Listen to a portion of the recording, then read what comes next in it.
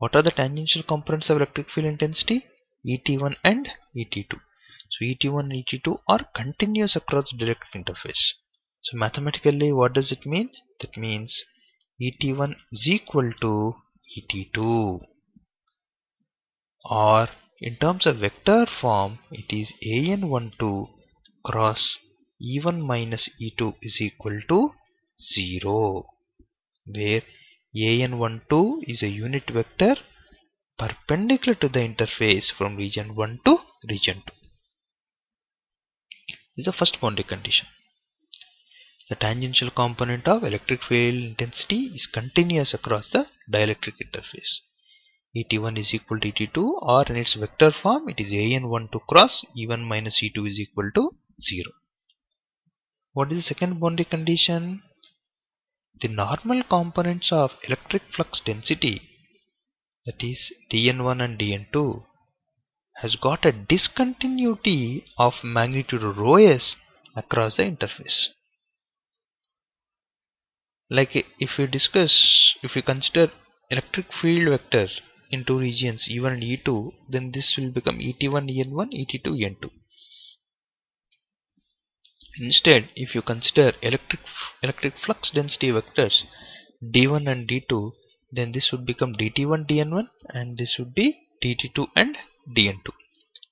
So the normal components of electric flux density are not continuous across the interface like the tangential component of electric field intensity, but they are discontinuous by magnitude of rho s. So the normal components of electric flux density has got a discontinuity of magnitude rho s across the interface. So dN1 minus dN2 is equal to rho s, or in vector form this boundary condition can be represented as AN12 dot d1 minus d2 is equal to rho s. Boundary conditions topic is one of the important topics for both electrostatics and magnetostatics, where you can expect a simple 1 mark or 2 marks question, and this is one of the frequently asked questions in GATE. So far there have been questions on only ET1, ET2 and dN1 minus dN2 is equal to rho s, but in future you can expect a question on the vector form also. So it is good to know the vector form of these boundary conditions. You can get a simple 1 mark question. Like I said, rho s is the surface charge density at the interface. So when there is some charge at the interface, don't think that this charge is because of the charge that is present in the regions. It is not possible, because these two regions are dielectrics, that means they are insulators. If they are insulators, you can't expect any charge to present on this. So it is the free charge that we place at the interface separating two regions, and then we try to measure and find out the relationship between the tangential and the normal components of electric field intensity as well as electric flux density. Okay, if there is no charge at the interface, that is called charge free interface. Charge free interface. If it is a charge free interface, then rho s will become equal to 0. Rho s will become equal to 0. When rho s is equal to 0, then we can say dN1 is equal to dN2.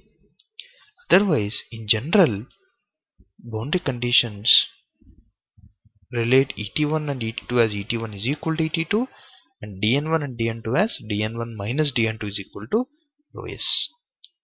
Okay, so dN1 is equal to dN2 occurs only when rho s is equal to 0. So in the examination, if he asks you to find out the relation between dN1 and dN2, or if he asks you what is the relation between dN1 and dN2, then you should first choose dN1 minus dN2 is equal to rho s. Only when rho s is equal to 0, dN1 will become equal to dN2. So we will solve many problems using these two boundary conditions, ET1, ET2 and dN1 minus dN2 is equal to rho s. But when you are solving problems in boundary conditions, and if it doesn't tell you about the kind of interface that is considered, whether it is a normal interface or a charge free interface, then take rho s is equal to 0. That means then take dN1 is equal to dN2. Otherwise, If he explicitly gives you some value for rho s, then don't take rho s equal to 0. Use dn1 minus dn2 is equal to rho s. And also, when there is a question related to the vectored form of electric field, and if you are unable to solve the problem using this condition, et1 equal to et2 or dn1 minus dn2 is equal to rho s, then take the help of the vectored form of boundary conditions. In fact, these vectored form boundary conditions are the boundary conditions that that need to be used when solving problems. And these you will have noticed these are approximate forms of these boundary conditions. In fact, strictly speaking, you should not use these two forms. You should use only vectored form. For simplicity and for the ease of solving problems, we take the help of them. And you will see that it is not actually et1 is equal to et2.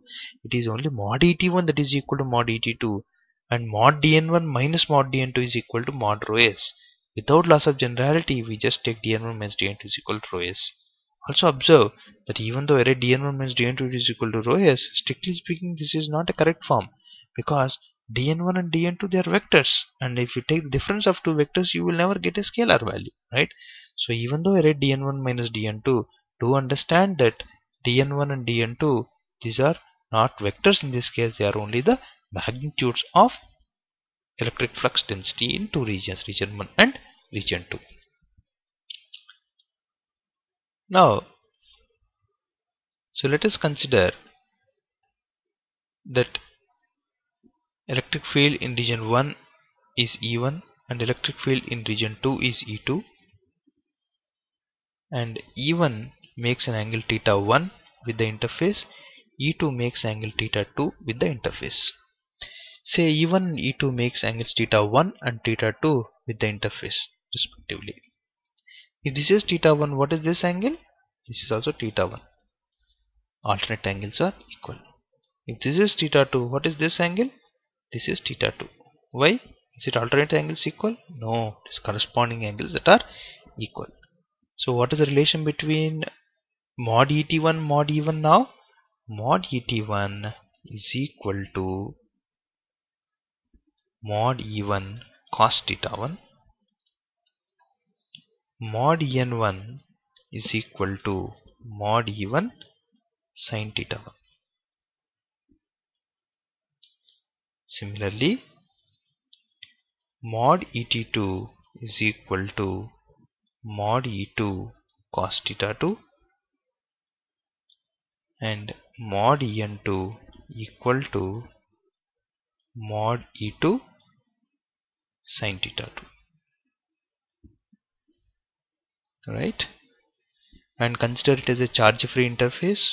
What will happen to the boundary conditions? Boundary conditions become mod et1 is equal to mod et2 and mod dn1 is equal to mod dn2, right? So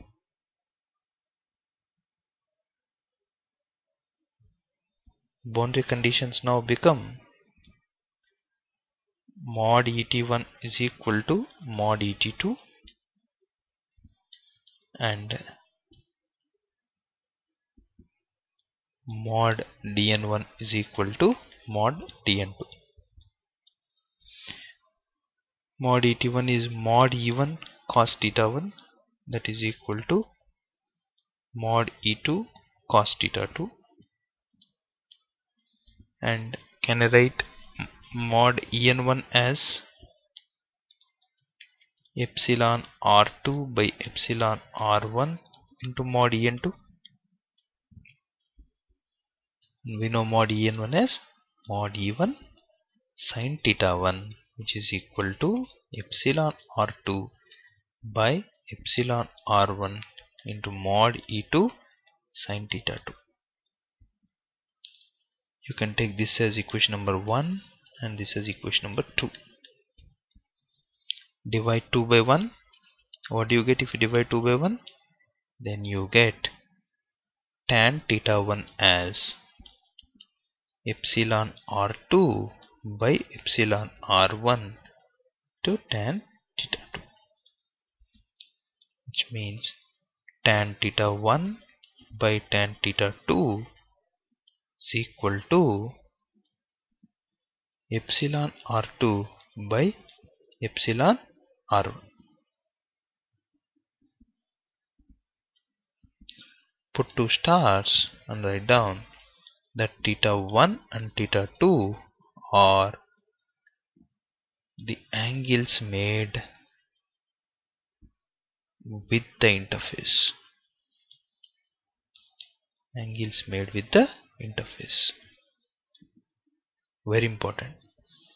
So if in the examination he gives you the angles made by E1, E2 with the interface,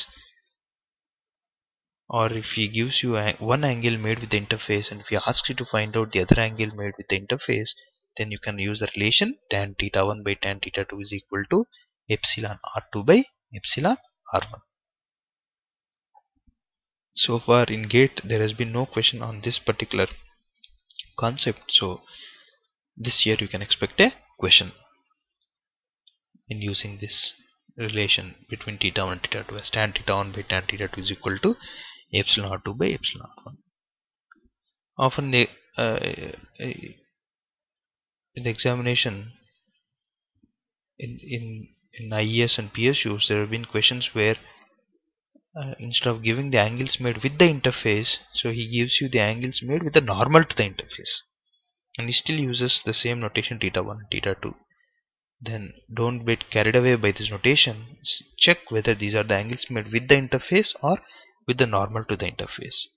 So if you find that these angles given in the problem are the angles made with the normal to the interface, then either change this equation or you change the values that you get for the actual theta 1 and theta 2.